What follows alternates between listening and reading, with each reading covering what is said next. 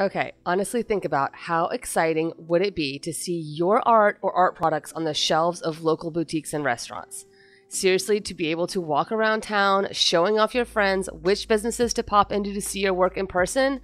Not only is it like the most satisfying feeling, but it is actually a pretty nice way to generate another source of income from one of your many irons in the fire for your own small art business.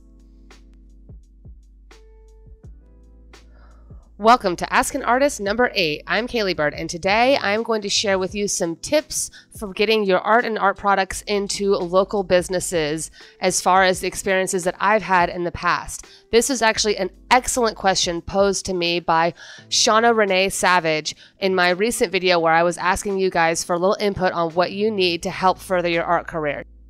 It was kind of an involved question, but honestly is such a good one that I'm just going to read the whole thing. So she says, what are the step-by-steps of how to approach a local business with your art or merchandise such as stickers, t-shirts, mugs, etc.? Do you call ahead, email, snail mail a sample of your merchandise, or simply show up with a business card and merchandise? Should there be contracts? How does that all work? Is it a different approach for a restaurant or dental office versus a gift shop? Not quite there yet, but I have goals. Art takes time. Yes, it does, Shona. Wow, Shona, thank you so much. That question is amazing. It is super involved, and I am literally going to get to the entire thing. So in a nutshell, my experience as far as selling in shops and stuff, I had my sock monsters, which are these amazing little plush dolls I make out of socks. I used to be a crafter vendor around town, and I've had these in about 8 to 10 shops throughout Charleston, and then also one that sold hundreds of them down in Savannah. I've also had my fine art hanging in a few restaurants and boutiques around Charleston, as well as, of course, some multi-use and art venues like as a result of being in art shows. And then while I was living in Hawaii, I came out with a line of greeting cards, my Happy Hawaiian greeting cards, and I wound up having these in 2 different shops on island. So I have had a bit of experience having actual art and art products in various shops and stores and things that aren't necessarily art galleries.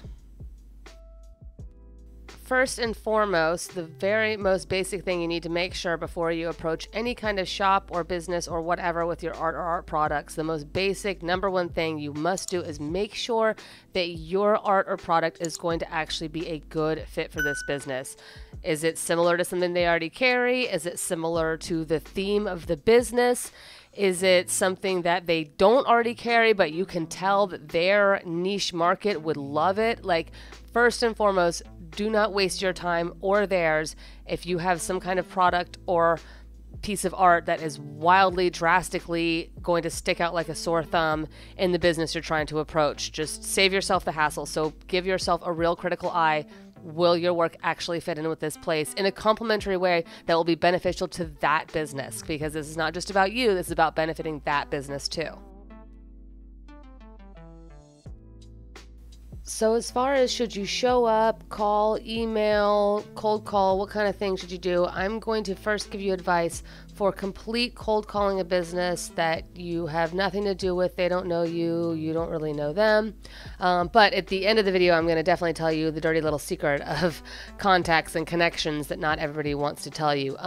So first of all, show up, call, email. I would advise showing up. I mean, just calling, emailing, it's just so easy to ignore those things. You just want to show up. You're going to cold call the business. It's better to cold call in person, not through phone or email, because those things get ignored. And does it matter for an office versus a shop or restaurant? Like, yeah, it does, because you have to interact with businesses in different ways. Okay, so if you're going to cold call like a boutique or a shop, then walking right in with a few of your products right up in there and just starting to talk to whoever you see first is the way to do it. Don't go in to a shop and ask to speak to the manager, because even though you want to talk to the manager, what you want to do is you actually want to get whoever is like working the counter or whatever on your side. You want to get them like interested in what you've got going on, so that then they will go tell the manager like, oh, hey, you need to come talk to this person. They're really cool. They've got this and this going on, instead of just somebody wants to talk to the manager. Because trust me, I've worked in retail, and when somebody randomly walks in and says, I want to talk to the manager, the manager says, I'm busy, tell them to call or whatever later so I can ignore them then, basically. Like, it just, nobody responds well to that because it's kind of like a, dear to whom it may concern. It's just like, okay, this is so not for me. So you want to go in there and just kind of chat with whoever you see first and say, hey, I see you've got this. I see you feature this artist. Like, you guys are awesome. I love this about you. I think that my product would fit in here really well because of this in this region. I think that your customers would like this because of this and this. Don't you think so? Blah, blah, blah, blah, blah. And then get them talking, kind of get them on your side. And then say, hey, who do I talk to about that? Is there someone here that's like in charge of ordering or something like that? Is there perhaps a buyer or the owner or something? And then that salesperson or whoever's behind the desk will kind of be on your side and will be a little bit more informative, and they'll be a little bit more apt to get that person to actually talk to you and look at your goods rather than just sounding like some boring blanket salesman. If you're talking about wanting to hang artwork in a restaurant, which can be really a great way to get some exposure. Now, you might not necessarily sell a lot of artwork that's hanging in a restaurant, but if you are doing it in a local place, it's always good to get exposure and have people familiar with your art, especially if you get in a few restaurants around town. People keep going out and they're like, man, I keep seeing this artist all around town. They must really be something. So hanging your work in restaurants and stuff can be good. The best time to do that is you want to go in like when it's their slow time. So in between meal times. So like 3 p.m. or maybe 4 p.m. if they open for dinner, like coming in right as they open or 10 minutes after or something like that. Come in when it's very slow. And I would say maybe bring in like 1 or 2 smallish pieces of work that you can carry in your hand, and or some photos, like some actual photos, not just your cell phone, but like some printed out photos, something that you can carry in your hand, but that's bigger than like a phone screen.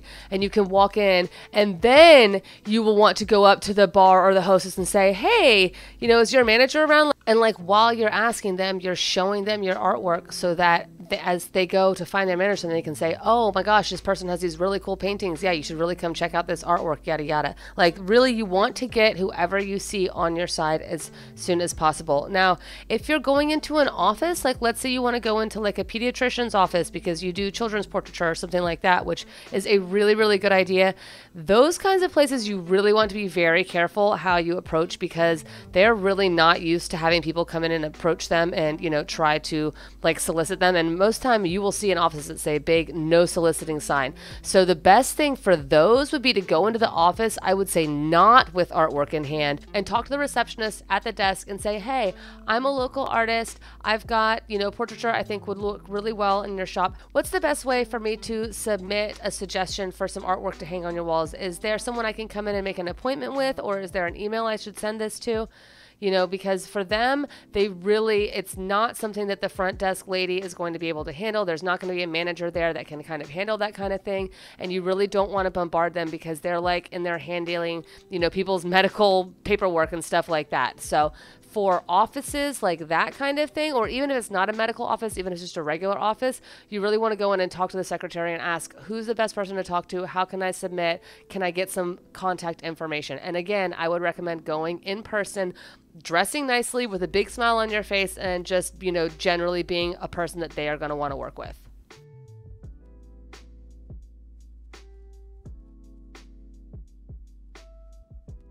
No matter who you are approaching, the number one thing to remember is that you want to talk about how having your products or your artwork in their shop or business is going to benefit them and their clients. Don't go in talking about how much they can help you.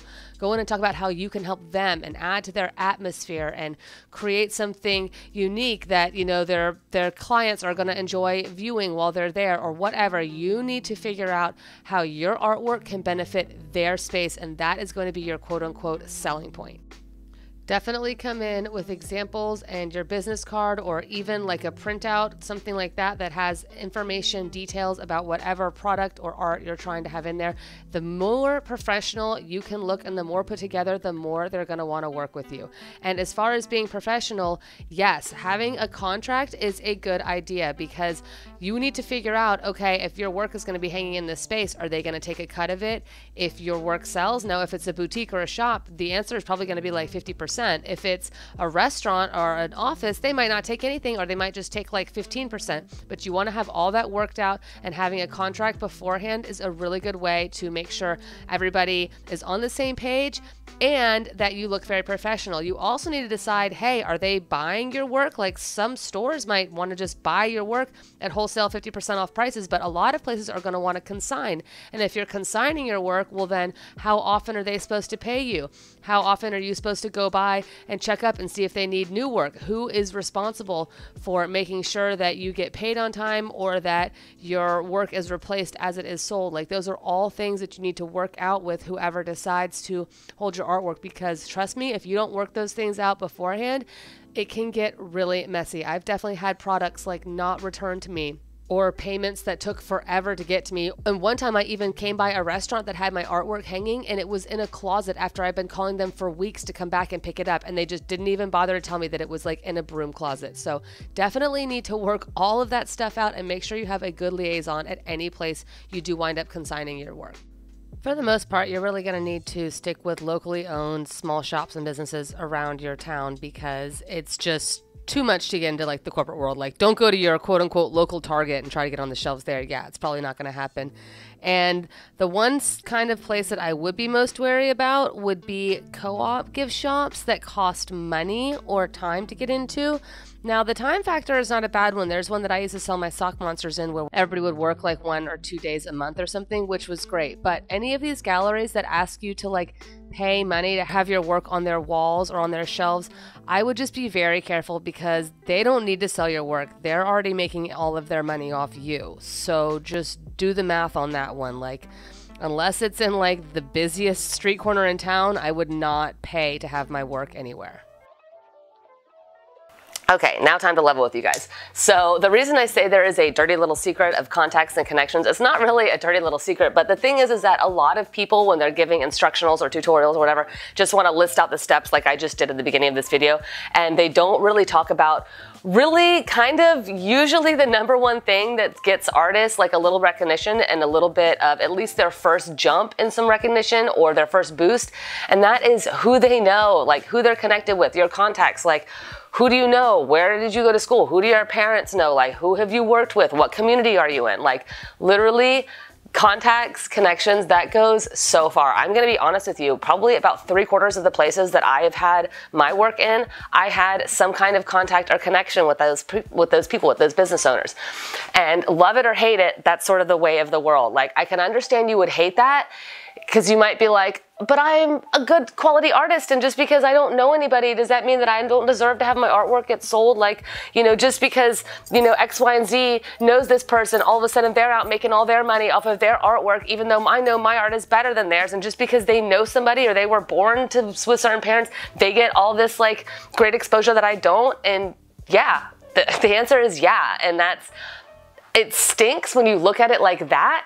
But if you look at it in the positive, like, love it, because there's nothing stopping you from becoming part of a community of artists and art lovers. Like, the thing is you have to look at these small businesses, whether they're galleries, they're local restaurants, they're local boutiques, whatever. Any of these small businesses, they are very difficult to keep afloat, okay? Target and all them, they're having an easy time, okay? Little mom and pop stores, it is very difficult, okay? So for you to expect to come in and be like, hey, I don't know anything about your business, but here, go sell my art for me and make $1 million, and I'll come back in a few months to pick up my check. Okay, thanks, bye.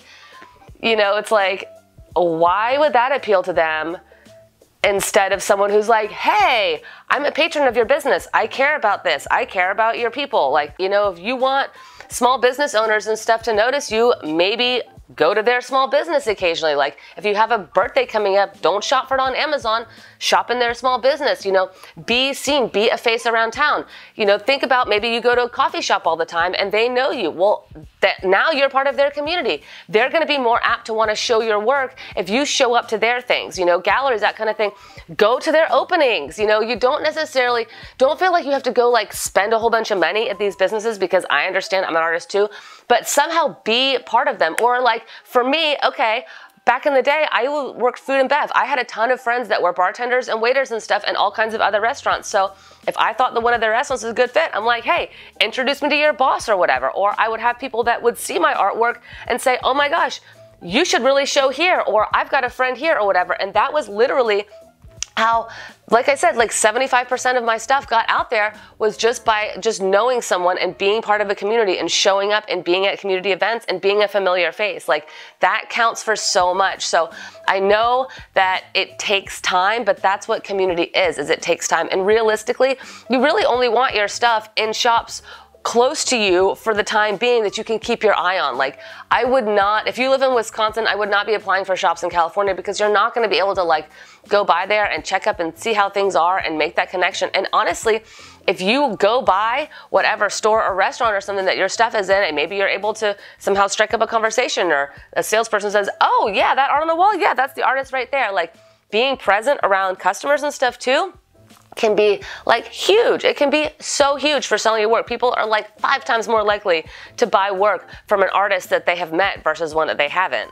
Like if you think about it, it really makes a lot of sense, because so much of how small businesses are able to operate is by the community coming together and caring about them, right? So if you want a small business to care about you, guess what? You probably need to care about that small business, right? It works. It works. And one more reason to love it, honestly, is that the nice thing about once you start getting into a community and making those contacts and connections, it kind of starts to snowball. So at first, you're going to be asking everyone, can I have my art here? Can I have my stuff here? Da, da, da. But once you kind of start to be like, you know, an artist about town, people will then start asking you, like, I would get approached to have my work at places by having my work at other places. Or I would be invited to like take part in group shows because somebody saw my artwork at the, you know, coffee shop or whatever. So that's the nice thing about once you start getting into a community, is that things will get easier and you will start to get asked instead of having to do the asking. So again, you can love it or hate it. I would choose to love it, because if you work the community, it can work to your benefit. And bonus, all that's going to happen is you wind up with a bunch of cool creative friends. To see all my great talking points in a tidy little write-up just for you, check out my corresponding blog post in the description box below. And here is a playlist if you need a few more videos on running a sweet art biz. Thanks so much for being here, guys. I hope you learned so much, and I'll see you in the next one.